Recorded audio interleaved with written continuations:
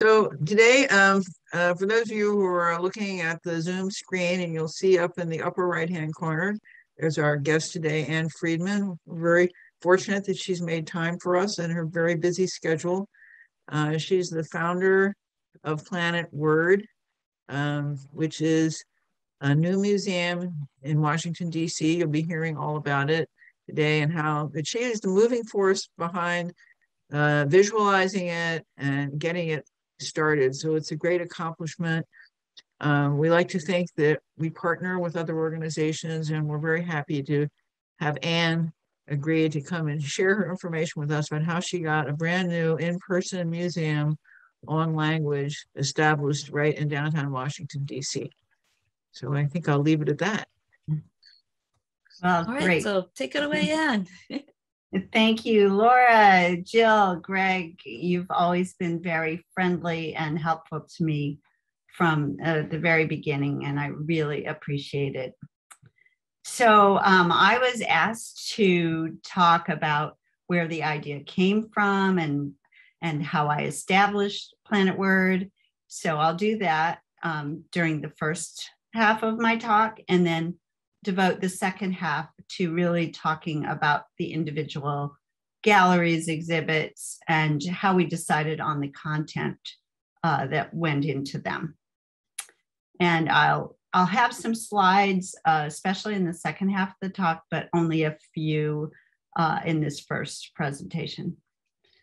So to tell you the story of how I came to found Planet Word, I need to go back a long way. Back to ninth grade in Des Moines, when a young French woman came to live with my family and tutored me in French in exchange for room and board. And then let's go back to 1970, when I went on the experiment in international living and learned intensive Italian before living with an Italian family in Ascoli Piceno. And then to 1972, when I applied to college and said I planned to major in linguistics, which is not how things turned out, but that was my plan.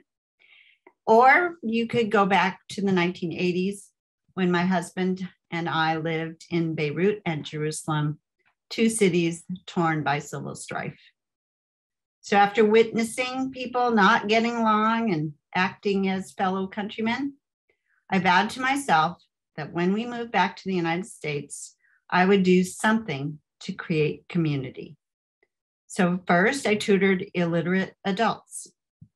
Then I started my own extracurricular arts and craft class on world cultures for children ages 5 to 8, close to the ages of my own kids at the time. And that class, which I named World Class, was really popular, especially the part at the end of each session when the kids got to eat food from the different cultures they were learning about. So they rolled sheets of seaweed and made their own sushi, or they tried gulab jamun when we learned about India. So after 3 years of teaching this world class, I decided I should become a real certified teacher, and I returned to graduate school for a master's in teaching. So in my 40s, I became a public school teacher in Montgomery County, Maryland.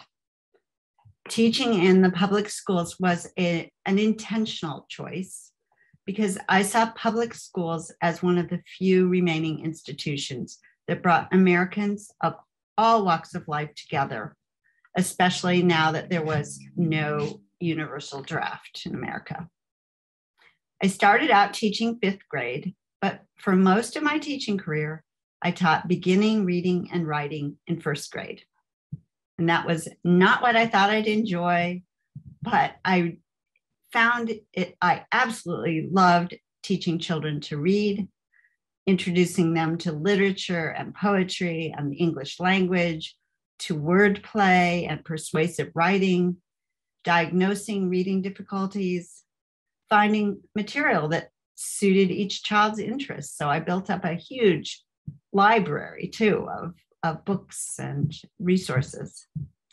I'd worked as a translator and copy editor in my previous jobs overseas and in the US. So working with words was always something that I'd done. In 2011, I retired from teaching and looked for something else to do on a volunteer basis that would keep me in the literacy field. Knowing how important good reading skills were to someone's future, I was worried about the state of literacy in the US. Worried for our democracy, which relies on a literate population. At the time, an estimated 30% of all adults were said to be functionally illiterate. That meant that they had trouble reading a medicine label or a recipe. Reading test scores were stagnating. Young people were hardly reading a book a year for pleasure, according to surveys. Newspapers and magazines were folding, and there were all sorts of other entertainment options for people.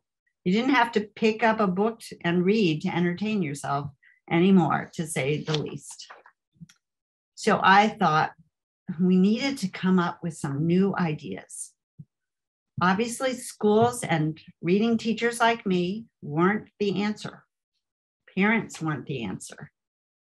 We had to do something to encourage reading, to create a buzz around reading, to make it cool, to make words awesome.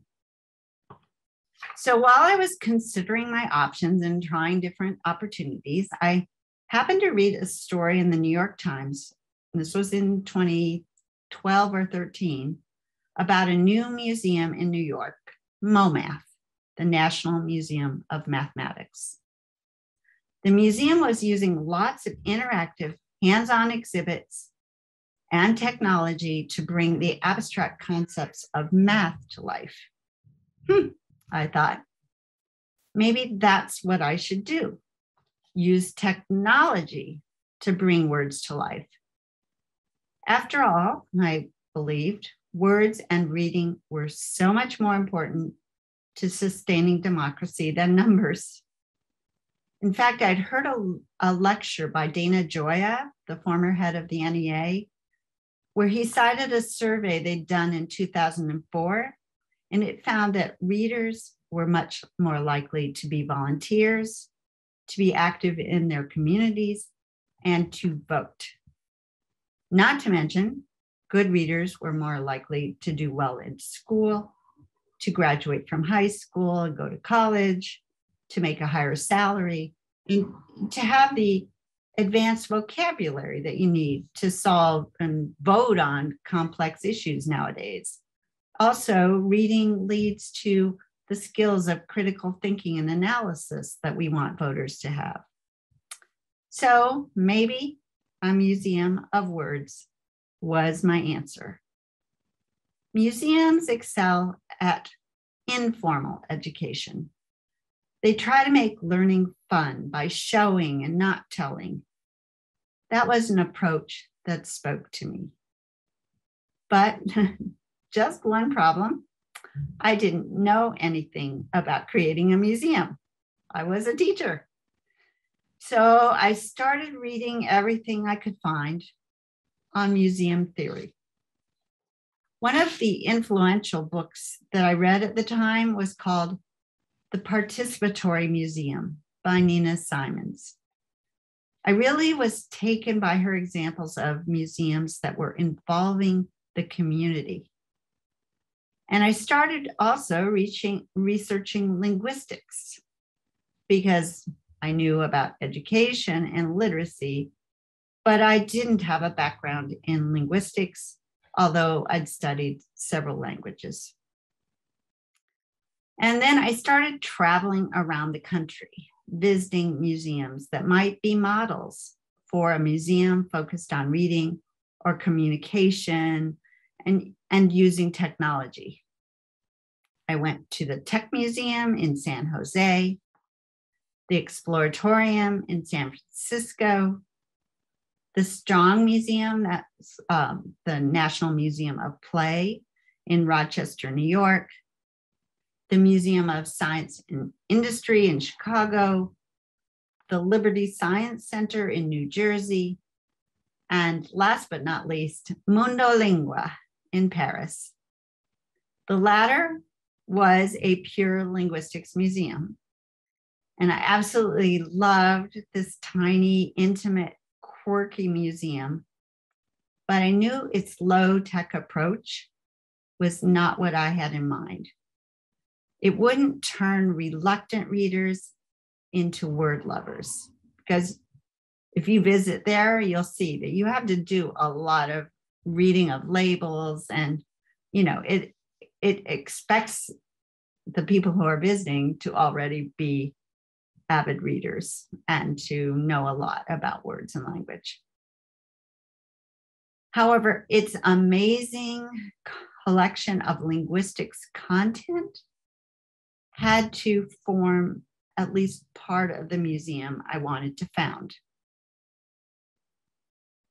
So I wanted people to experience words and language, to learn by doing. I wanted the museum to show and not tell. I didn't want anyone to say, oh, I don't want to visit Planet Word because I don't like reading. I wanted the museum to welcome anybody, not to be intimidating, and to sort of meet visitors where they were. I didn't want any barriers to entry. So that also meant that the museum had to be free, if at all possible. And it is free. My next step was hiring a museum consultant to help me understand whether my idea could fly at all. Words I came to believe were the overlooked, underappreciated artifacts of our time. I didn't intend for the experiential museum I had in mind to have a collection, but I realized that actually you could say we are all collectors of our words from the day we are born. We all know and amass a highly personal set of words that we use every day that say a lot about who we are and where we come from. It was about time, I thought, that people noticed those little artifacts and came to understand their power, their beauty, and the fun they could have with words. We needed to create a new, more positive disposition toward words. So this feasibility study was done. It's like a 90-page document, and it came back really positive. So I knew what I had in my head for a museum of words and language, but I decided to see what regular people would think about the idea. We conducted 4 focus groups, 2 of 10 to 12-year-olds and 2 of their parents. And we asked the participants what they would think about a place where X happened. We didn't say that what this place would be. We didn't call it a museum or anything. We just tried to be as vague as possible, but give some kind of idea of the things that you would do in this place. And it was just incredible. The 10 to 12-year-old boys, they got so excited and they shouted out, "But you're talking about a word museum." And so they really got it. They understood my intentions and the possibilities. And so, that was all I really needed to hear. And in fact, the facilitator of the focus group said that in her 25 years in the business, she had never heard such an enthusiastic response to any idea. So I was sort of like, okay, there's no turning back now. I need to keep pursuing this idea. And also at the focus groups, the name Planet Word was born. The focus group participants loved that name because they said words are universal, they're everywhere.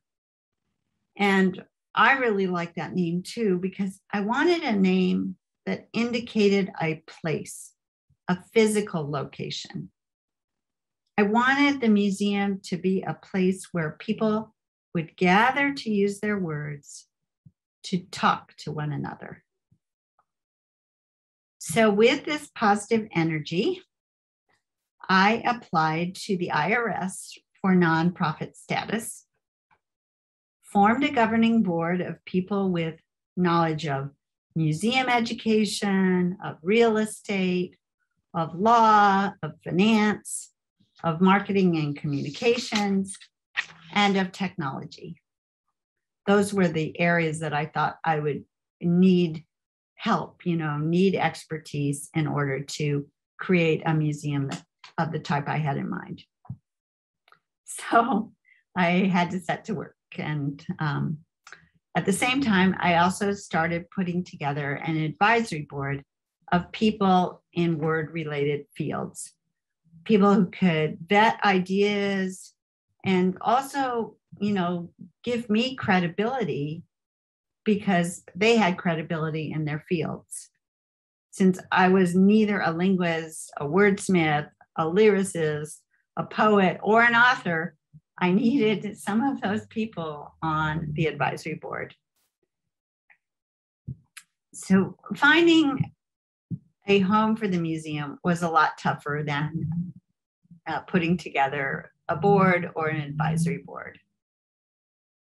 I'd always assumed that I'd rent a commercial space,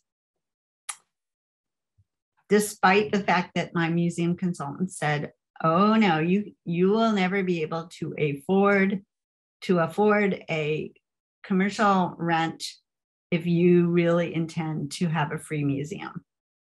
So I kind of thought, I need to find something with a sort of a special situation.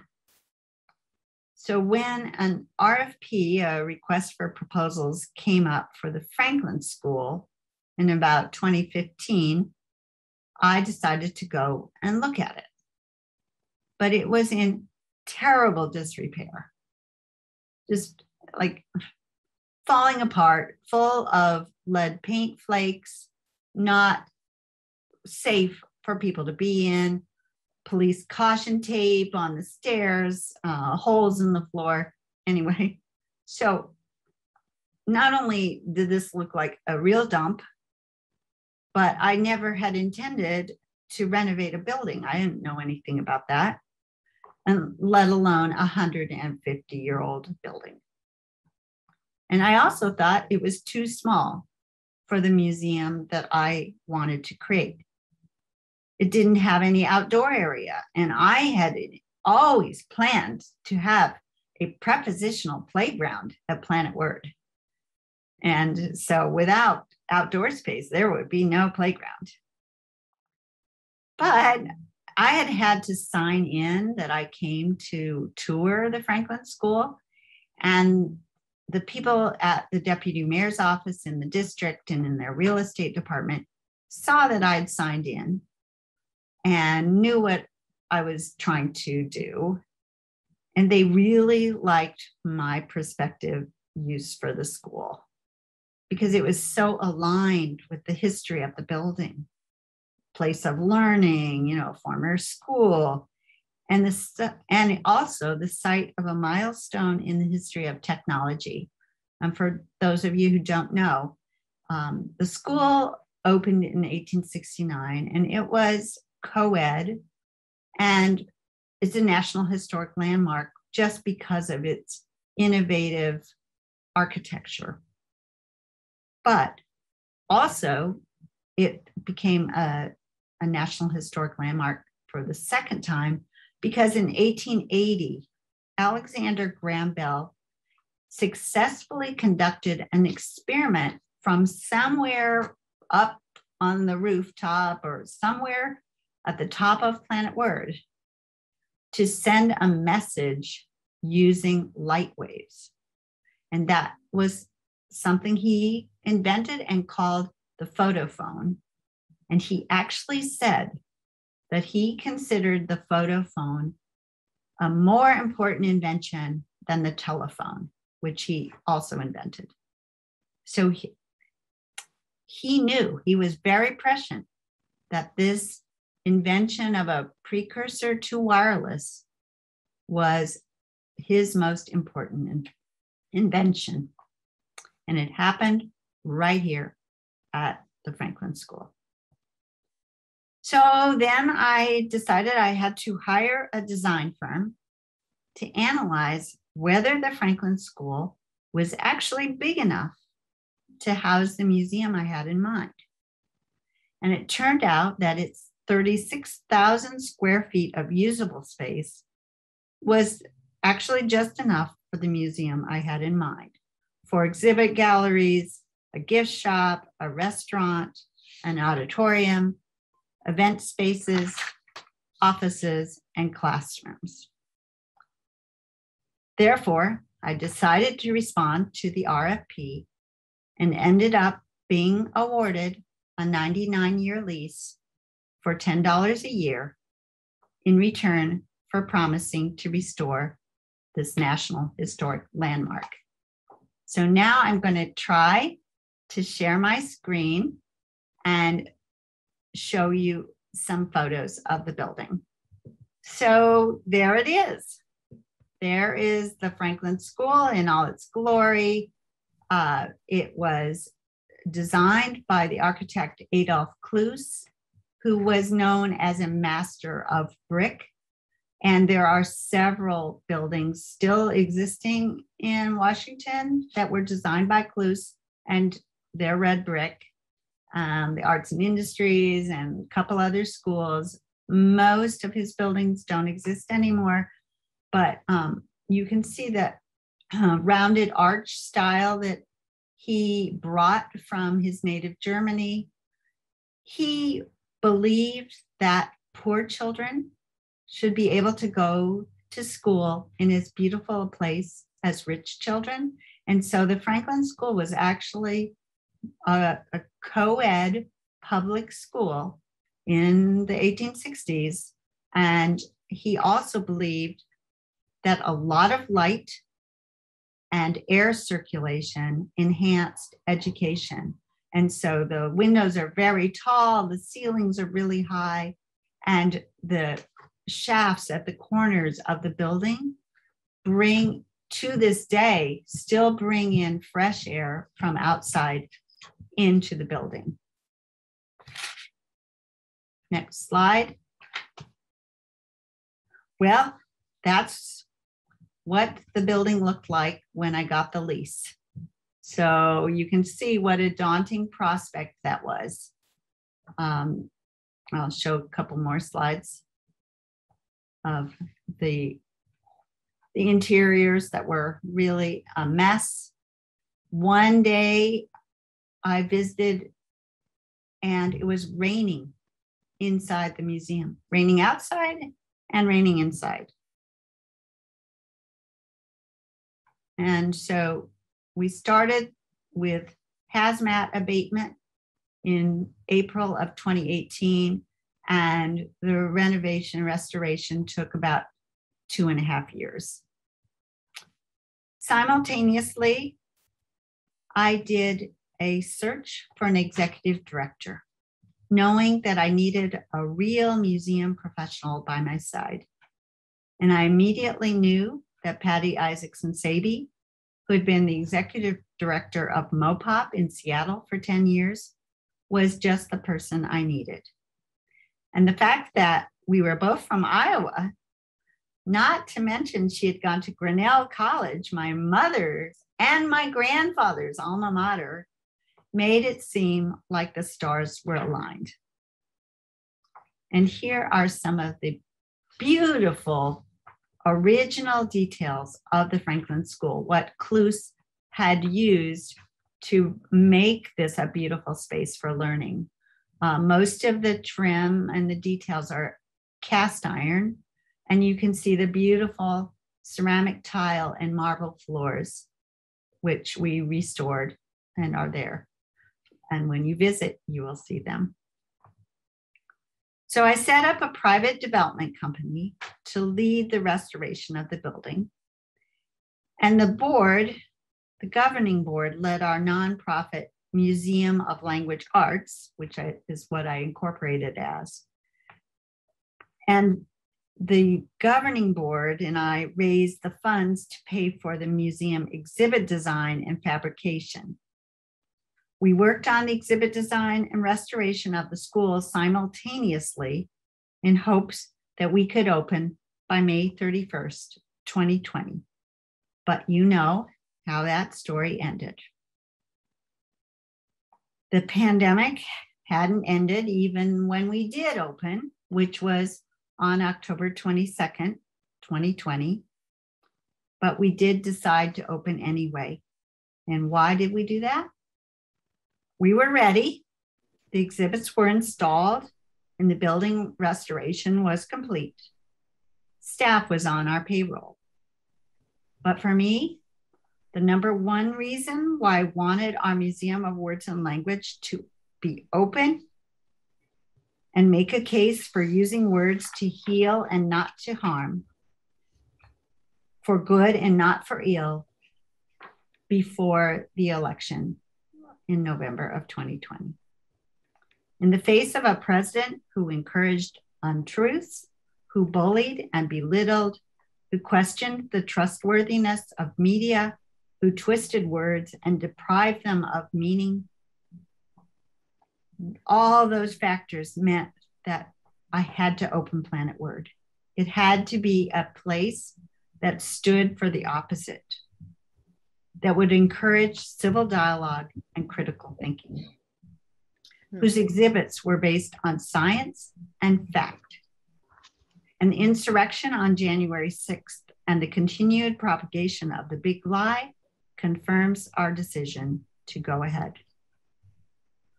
What it meant was that we had to have a virtual opening celebration. We had to limit visitors to 35 people per hour. We had to switch our programs and field trips to being online, just like the National Museum of Language, instead of in-house, and to operate without revenue from the event rentals that we'd counted on. But we made it, and we've actually thrived, and we're now seeing signs of life with field trips starting up, event rentals in all our spaces, and gift shop purchases soaring. Here's a picture of a wedding ceremony that was held on the 4th floor, a new event space that we created out of the former attic. And here's a picture of a little corner of our gift shop where we sell word-related things, items, books, puzzles, games, and it's been very popular. So I'm going to pause here for questions. And then after we finish the Q&A and after the break, I'll be glad to tell you about the exhibit design process, the thought that went into determining the museum's content, and I'll show you pictures of our voice-activated, 100% experiential and interactive museum that's now been operating for just a few days more than a year. So thank you very much, and I'll stop there for now. Thank you. I see Eileen has a hand raised. Well, there was a question. Go ahead. I just wanted to thank you. I mean, I got to Planet Word as soon as it opened, and it exceeded my wildest imaginings, the extraordinariness of it. It really is. You know, I know Colin, and so I talked to him about it, but there's no way to appreciate what it is unless you go there. There aren't any words to describe it. And so my question to you is, following your train of thinking still, this is such an audacious project. And so just trying to fathom how you were able to go from having this idea to thinking about all the different pieces that are involved and all the economics of it. And it just it seems extraordinary, and I just would love to hear more about that from you. Thank you. Thank you so much. I'm glad that you visited and had a really good time. I think that when you're doing something day to day and you're just sort of overwhelmed, solving problems, tackling things that have to get done, you don't think about how it might look to other people as like crazy. I had so many really smart, talented people who first reacted positively to the idea, and then second, helped me. And I'll talk about the exhibit design firm in the second part of the talk, but their creativity and genius really combined with my kernels of ideas to make the success that, the successful outcome that I think we've achieved. And it was also just like every time there was a problem, find somebody who could help, who might have an answer, and that was everybody from my brother, who's a real estate developer, to, Patty, our executive director, who just knew everything about running a museum. And so I had professional, knowledgeable people who loved words that I could turn to all the time. But you mentioned Colin Phillips, and he's the head of the Language Science Center at the University of Maryland. He was so influential in guiding me and how this museum turned out, because I didn't realize that linguistics was such a multidisciplinary field. It never occurred to me. And then I met Colin, and he told me how the Language Science Center brings together 12 departments at the University of Maryland. And that means engineering and computer science and neuroscience and, not just comparative literature or English or linguistics. But that opened a huge sort of window to me that allowed me to stretch the concept of a museum of words and language to all these other fields that made a museum on such a broad topic much more rational and interesting. So I owe a lot to just, I just called up Colin because his name was given to me, and, started being educated in what linguistics really means and how many fields it touches. And so very important. Did I answer your question? Oh, absolutely. The last piece I will say is I immediately knew the museum was a hit when teenagers were just bouncing all over the place with excitement. I mean, that's the most exciting thing you could see. And it just draws people in organically. And I just can't say enough good things about it. So I am so grateful for your vision and your ability to implement and your wisdom to know how to work with the wise, the smart, and the resourceful. Yeah, there are a lot of people who are way smarter in everything than me, and I'm not ashamed to admit it. So. And there was also a question about 12-year-old girls in the focus group, or 10 to 12-year-old girls. I think Elizabeth had that question as well. Eileen. They went off on tangents like, well, could there be fashion design in a museum of words and language?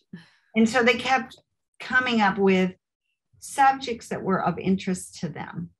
And no, we don't have any fashion design, but we could have a lecture on the language of fashion design or something like that in our auditorium. And indeed, Dion von Furstenberg and her husband, Barry Diller, are the donors, are the people who gave us the funding for our very most important gallery called Words Matter. And that's because Dion, when she met me once, she asked me what I was doing, and I told her about this museum idea. She said, "Oh, I love words. I'm writing a book." And so we became friends, and her ideas about words actually made a big impact on how that gallery and the activities in that gallery were developed. So, here's a fashion designer connected to the museum, not in the way those little girls expected, but, and then, eventually came to know that teenage girls are the biggest inventors of new words in English throughout history. Everybody thinks it's Shakespeare or something, but actually it's teenage girls who have shaped a lot of the changes in our language over time.